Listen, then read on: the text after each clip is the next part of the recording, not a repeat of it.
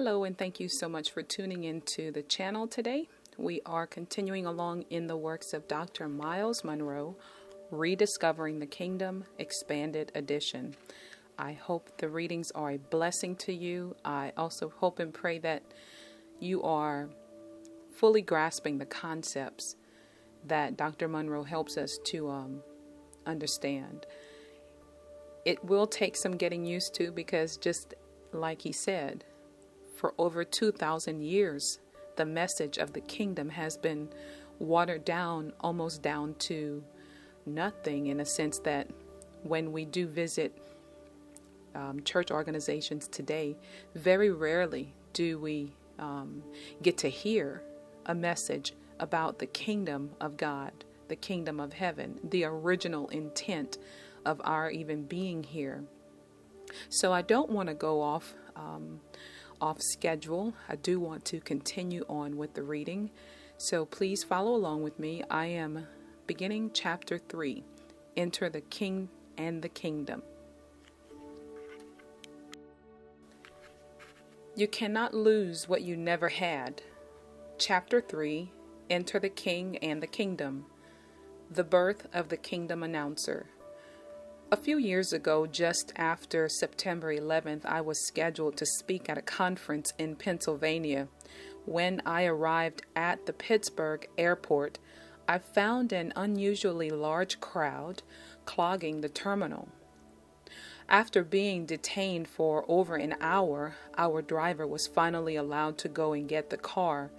I noticed as we emerged from the baggage claim area that it looked like a war zone. There were police, security, and army officers everywhere. For a moment, I thought some terrorist act had occurred. My driver worked up the nerve to ask one of the army officers the reason for so much security activity. His answer shocked me. After warning us that traffic throughout the whole city would be heavy, he said we should be prepared to have our vehicles searched anytime, anywhere that day. The reason, he explained, for the heightened security was that the President of the United States was coming to Pittsburgh in 3 days. I could not believe what I was hearing. All of this commotion for a man who was not even in town yet, who was not arriving for 3 days. I asked the officer why all this activity so far in advance. We're preparing for the coming of the president. As we drove away, I couldn't help think that this is the very thing that occurs in all kingdoms when royalty is expected.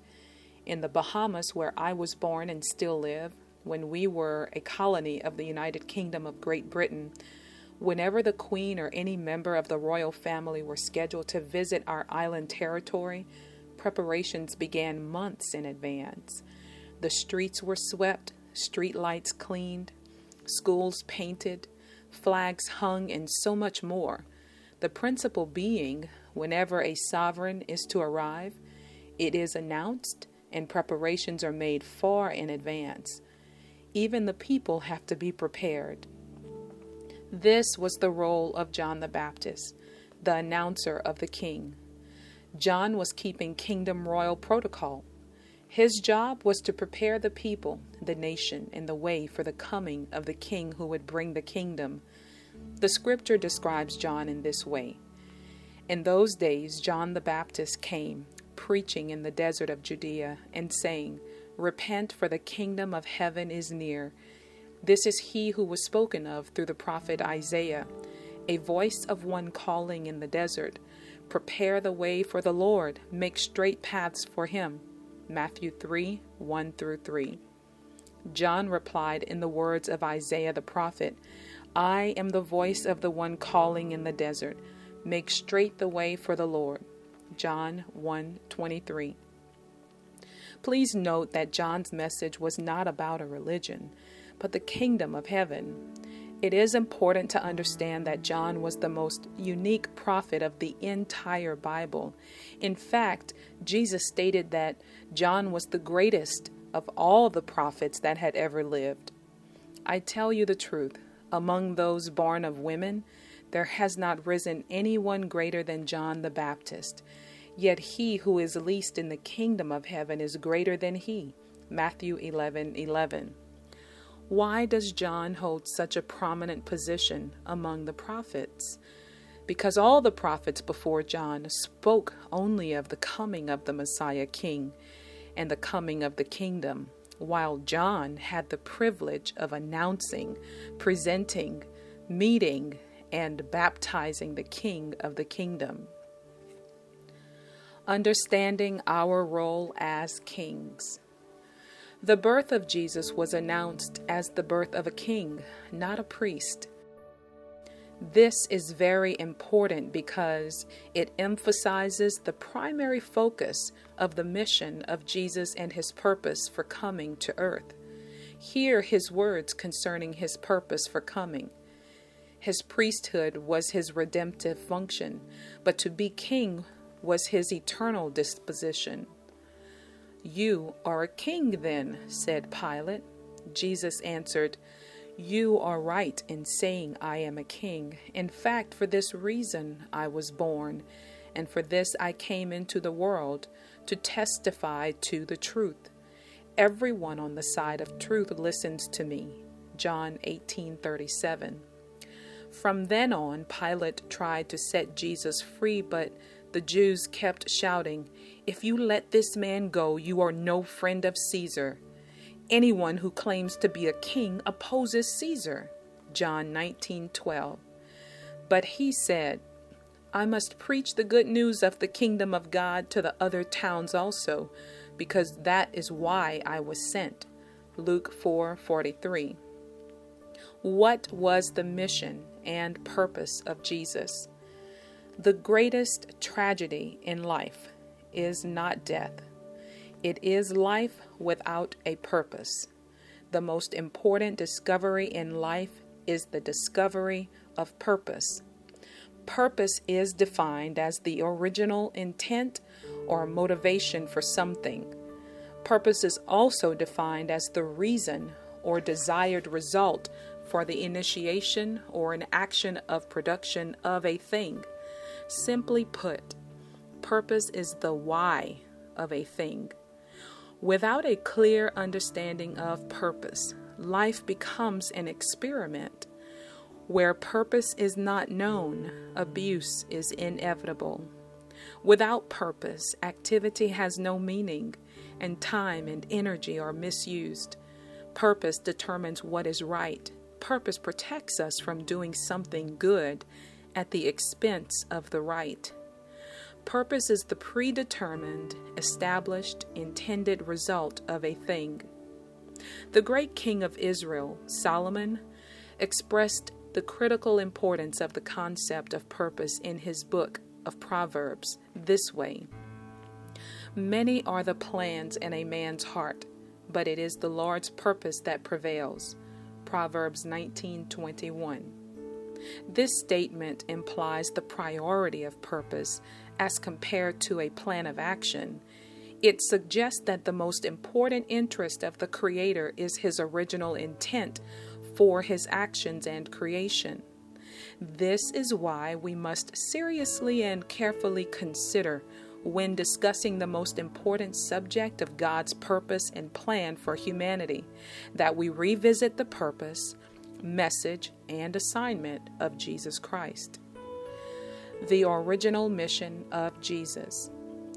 The controversial movie of 2004, The Passion, produced by actor-producer Mel Gibson, stirred the whole world about the life and death of Jesus Christ. There has been much controversy and debate down through the years over the life, message, death, and resurrection of Jesus Christ, especially within the religious community. There are many views and opinions as to what his real mission was. Scholars have dissected, examined, reviewed, revised, and written volumes on these subjects. Yet many are still confused as to what his mission, message, methods, and purpose were for coming to earth. However, for us to discover the original purpose and mission of Jesus, it should be obvious that we must consider his own declarations concerning his purpose and assignment for coming into the world. Let's read a few of them from the records of his close friends in the gospel narrative. His first public statement was made at the beginning of his earthly mission when he was 30 years old, after being baptized by his cousin, John the Baptist, and completing 40 days of fasting, during which he overcame Satan's temptations to compromise his assignment. From that time on, Jesus began to preach, "Repent, for the kingdom of heaven is near." Matthew 4:17. The word near, in some translations rendered at hand, simply means has arrived. In other words, his first declaration was the introduction and arrival of a kingdom, not a religion. In essence, he brought a government to earth. Let's look at some other declarations by Jesus concerning his purpose and mission on earth. "As you go, preach this message. The kingdom of heaven is near." Matthew 10:7. "But if I drive out demons by the Spirit of God, then the kingdom of God has come upon you." Matthew 12:28. "Therefore the kingdom of heaven is like a king who wanted to settle accounts with his servants." Matthew 18:23. And this gospel of the kingdom will be preached in the whole world as a testimony to all nations, and then the end will come. Matthew 24:14. But he said, "I must preach the good news of the kingdom of God to the other towns also, because that is why I was sent." And he kept on preaching in the synagogues of Judea. Luke 4:43-44. After this, Jesus traveled about from one town and village to another, proclaiming the good news of the kingdom of God. Luke 8:1.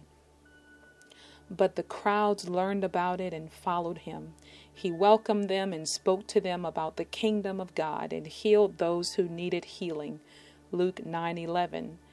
But seek his kingdom, and these things will be given to you as well. Luke 12:31. Do not be afraid, little flock, for your Father has been pleased to give you the kingdom. Luke 12:32. The law and the prophets were proclaimed until John. Since that time, the good news of the kingdom of God is being preached, and everyone is forcing his way into it. It is easier for heaven and earth to disappear than for the least stroke of a pen to drop out of the law.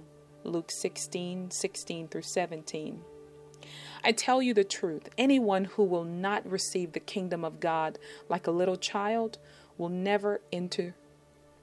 I tell you the truth, anyone who will not receive the kingdom of God like a little child will never enter it.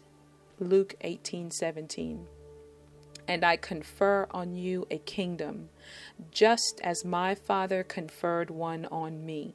Luke 22:29. Jesus said, "My kingdom is not of this world. If it were, my servants would fight to prevent my arrest by the Jews. But now my kingdom is from another place." "You are a king then," said Pilate. Jesus answered, "You are right in saying I am a king. In fact, for this reason I was born, and for this I came into the world, to testify to the truth. Everyone on the side of truth listens to me." John 18:36-37.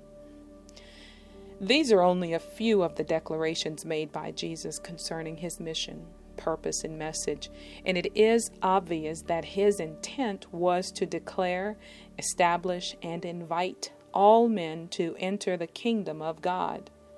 This is in direct contrast with the focus on religious activity and religion's preoccupation with going to heaven.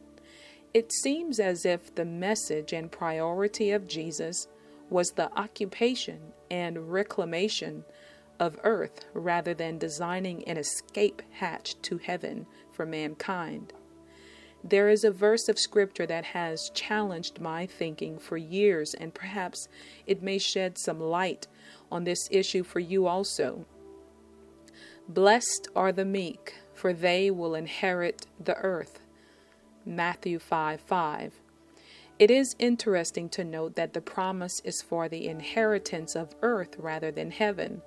Also, his dominion of earth and its environment was declared by Jesus as the return of the kingdom of God to earth. But if I drive out demons by the Spirit of God, then the kingdom of God has come upon you. Matthew 12:28. This verse seems to indicate the return of the dominion power that Adam lost in his disobedience. Jesus came to earth not to bring a religion, but a kingdom, the governing influence of the kingdom of heaven on earth. The message proclaims the opportunity for all mankind to regain its lost dominion over earth and its environment through the reception of the Holy Spirit of God, and consequently the reconnection of earth with heaven. This is why it is called good news or gospel. The message of the kingdom of God is the most important news ever delivered to the human race. Jesus came to earth to announce the arrival of this kingdom and to establish it in people's hearts through his death and resurrection. As the Son of God, Jesus Christ was the exact likeness of his Father and represented him perfectly on earth.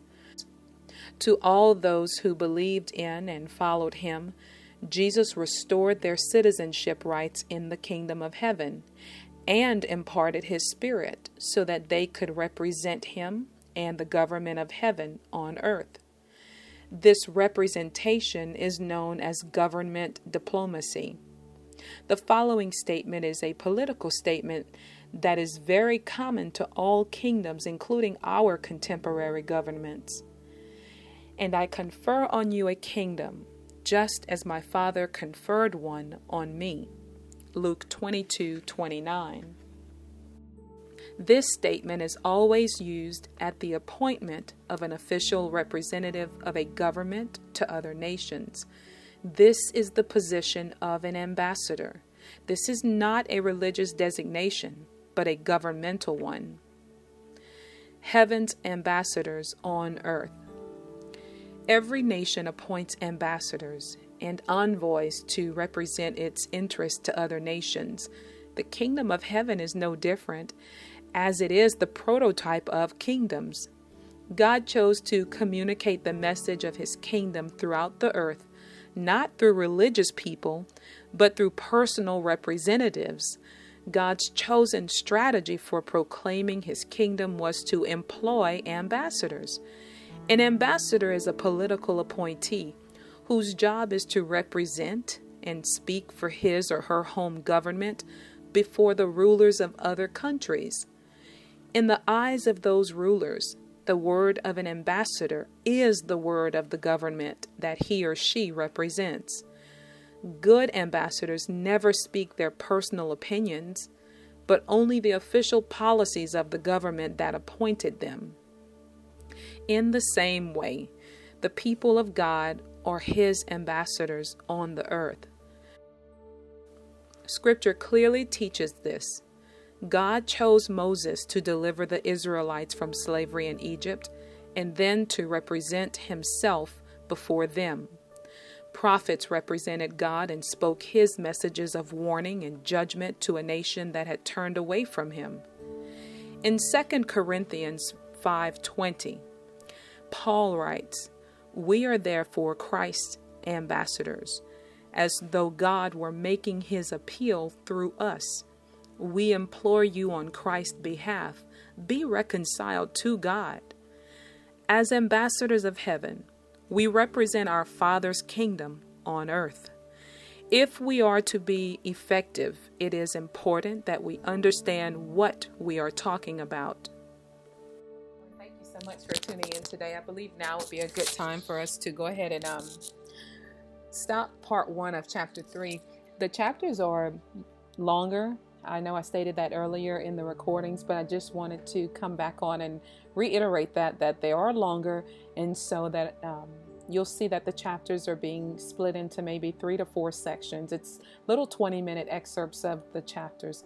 But nevertheless, I do hope they are being a blessing to you and your family. Please repeat these words as often as you can. Everything that you've heard in these chapters so far, it is imperative. We need to hear it. We need others to hear it. We have some 2 billion people who are not of the way, who are not followers, who are not kingdom citizens.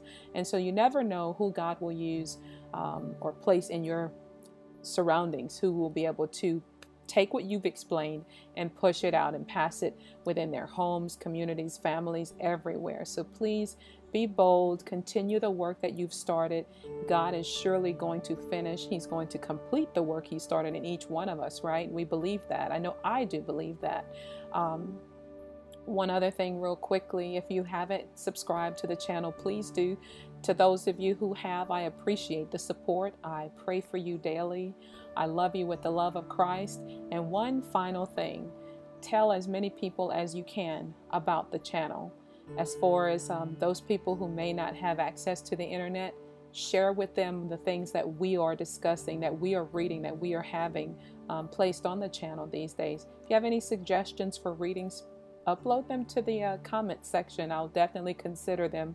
I have already purchased the next book, but I'm not going to share the next book until I'm completed with reading this one, right? So thank you as always. God bless and have a wonderful day. Bye.